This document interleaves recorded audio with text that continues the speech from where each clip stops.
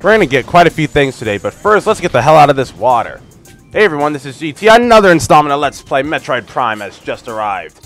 Previously, we got ourselves the grapple beam. Now, I'm going to show you where I was there. I was right in this room, the Tower of Light. Basically, if you go down below, there was a little area where we could... There's a door that we could walk through. We needed the gravity suit in order to double jump up to here. So yes, previously, we got ourselves the grapple beam. And today, I'm going to start off with this here, getting an artifact. This is the artifact of Life Giver, the 5th of 12. So now we have 1, 2, 3, 4 of the 12 artifacts. We only need 8 more before we're done with the game. Now, where I want to go next is to get the ice spreader. Now, if you remember before, it was in Magmore Caverns, and I looked it up, and it turns out it's in the... I need to find the area. It's called the Shore Tunnel. It's not that one. This one. This is where I want to go. This little area right here. So I am going to... Let's see. Can I... That goes to Phendrana Drifts. That goes to Talon Overworld West. Alright, yeah. I'm going to jump over here, and then afterwards, we're actually going right over to here. Because there's a power-up here we can get. So I will meet you guys here at the Shore Tunnel.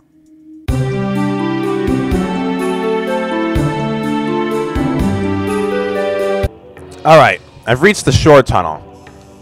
Turns out it actually didn't take overly long. I just warped, I ended up coming from the Talon Overworld over to here. Right over here to the Shore Tunnel, and then I'll just end up going the other way to get back to this area. Anyway, as you saw down there, the ice spreader is down here. So in order to get it, boom! Power bomb! Ow. Okay, ice spreader.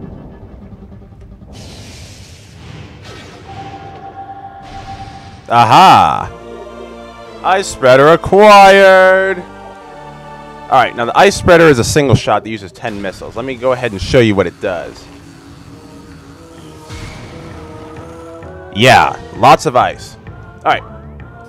I am going to hop on back over to the geothermal core.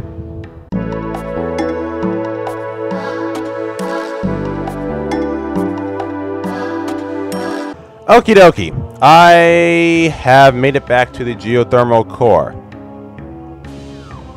Right.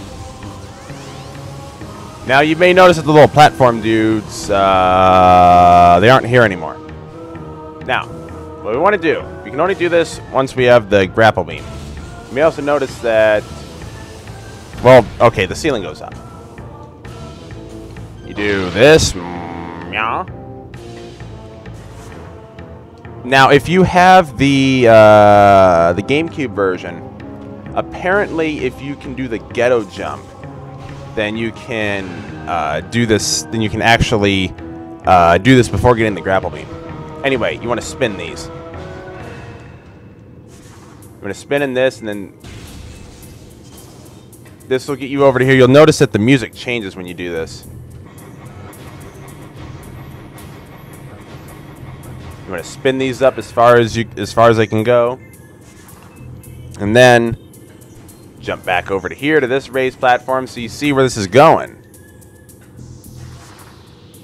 Do this, nya, nya, nya, nya, nya, nya, nya.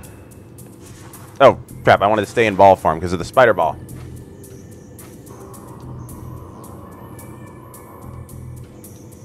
All right, so now that we're up here. Can we... Nope. We can't spin any farther, but... Whoa. Whoa. We can come up here. This is a morph ball bomb slot. And it raises the roof, baby! Aw, yeah. Totally raised the roof. Alright. Now we get to do a little... thing with the spider ball.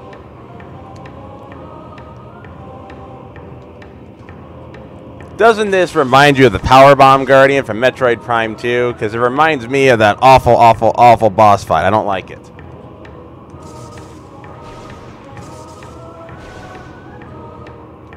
Here are these enemies that I'm actually going to... Ah, damn it, I can't scan them. I can't get out of ball form to scan them. Whoa, whoa, whoa, whoa, whoa.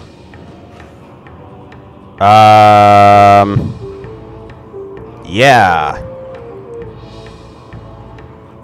That was odd.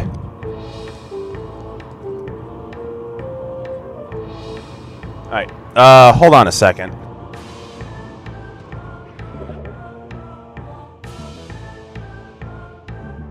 Alright, I just had to stop the recording for a second because something weird happened with Audacity where it wasn't showing the, you know, timeline moving across, or I just thought Audacity was being weird on me, so I had to stop the recording just to make sure it's alright. It was alright, but obviously I'm not going to take any chances. Alright, I do not believe you want these guys to touch you. Just go, whee! Oh yes, this part is fun. Not. It's just kind of, I don't know, it just takes a while. That was awesome though. That was very fun. Do do do do do do do do, right up on this wall. Let's go with the spider ball now. There we go. Power bomb that shit. Alright. Now, I want to go ahead and scan these guys. I already scanned them. Okay, this makes it easy. Gets the ice beam. And what is this? Plasma beam. Yeah, like you didn't see that one coming.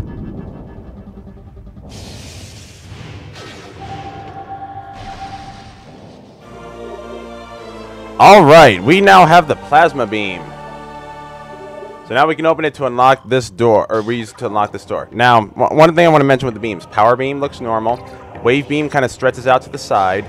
What ice beam stretches out above. And plasma beam stretches out, elongates. It elongates itself.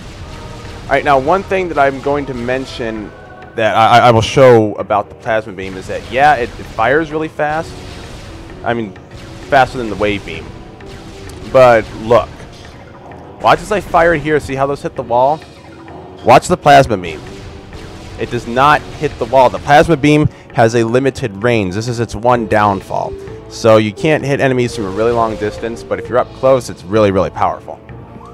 Alright, now that I've gotten that, what I want to do is I want to go back into the Phazon Mines. Because there is... where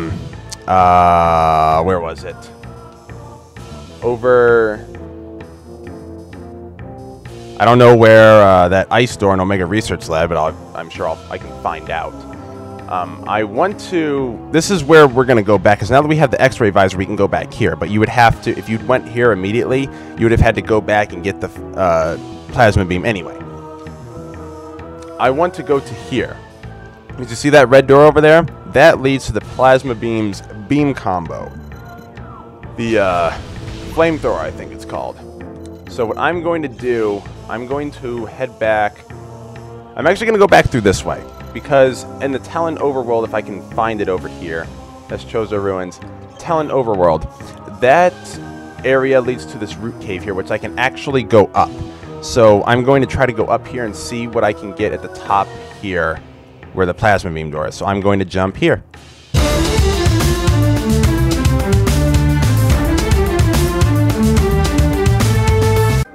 Alright, now as you can see, we're about halfway up, almost halfway up in the root cave. And you'll see here that there is a grapple point that we can latch onto. So let's go ahead and do that. Gotta wait to turn around. There. Because last time, right before this, I failed and I had to climb all the way back up. It was very annoying. This thing, just use a couple shots, and you just burn it. It just goes raw, incinerate, burn to ash. The world shall turn to ash. Yes, I understand that the Wiimote batteries are low. What the hell are you trying to be? Oh. Yeah. Then here, you use the X-ray visor. And you get to see these little platforms. Because look, oh my god, we're standing on nothing!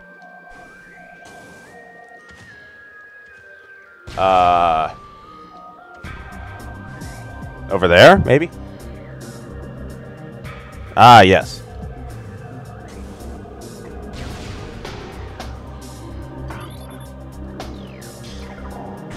Alright, now back here, you saw there was a missile expansion. Alright. So that, 5 more missiles. Make sure you got your little X-ray visor on so you don't fall all the way down like that. God damn it. I saw that coming too. Hey. Alright. No. No. Alright, now that we got that missile expansion, what can I do now? Can I go...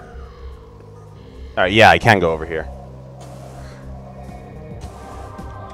Yes! Yes! Yes! Yes! Alright. Now, we're going to go back to the Phazon mines. I actually need to find the quickest way to get over here. The quickest way to get where I want to go over here in the Phazon mines is to go through the Talon Overworld South, which will be this area, right? It'll be that there. But I need to go through the Chozo ruins in order to get over there. So...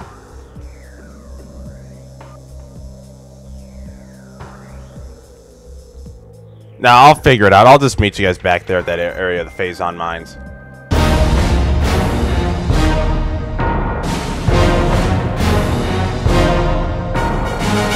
Alright. I have finally returned to... That was a very, very, very, very, very long break. Anyway. Here in the mine security station, near the wave beam door, there is a door of Bendezium here. Go ahead and bomb this. Scan this, and it's going to turn off the force field that's blocking access to the flamethrower. So, I'm going to go back now and get that. I have no idea how long I was going off screen, but my recording says like 33 some minutes. Coupled with the 15 minutes on the other one, I've been going for almost like 50 minutes. But like I said, most of it is going to be cut out. Because it's a lot of backtracking. That's what's great about video editing. I can just edit stuff out and say, hey, I'm going to meet you guys here. Boom. Throw in a music transition. I also... found out that the ice spreader is very effective against ice troopers. It will kill them in one shot. So now we have the flamethrower. Flamethrower is like the wave buster. I'm just going to go ahead and demonstrate it right now. Woo, woo, woo. There's your flamethrower. That's pretty much it. It's not very exciting. Alright, now what I'm going to do... This is the main... I'm going to go...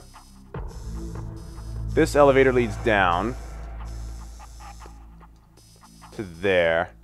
Oh, that's where this elevator leads. Okay. Yeah, I went another way earlier in the... I'll go ahead and show you here in Magmore Caverns. Over this way, the workstation tunnel, there was a thing you could power bomb, and it leads to a Phazon Mines West elevator, which goes all the way down to here. We're going to be going here later. But for now, I'm going to head on over, let's say, I'm going to go over to this save point, and I'm going to call it a video. So actually, yeah, that's what I'm going to do. I'm just going to call it right here. So, on the next installment of Let's Play Metroid Prime, we're going to start off from here, head on over this way through the Metroid Quarantine, and see where that takes us. So, this has been GT. Thank you all for watching, and enjoy the rest of your day.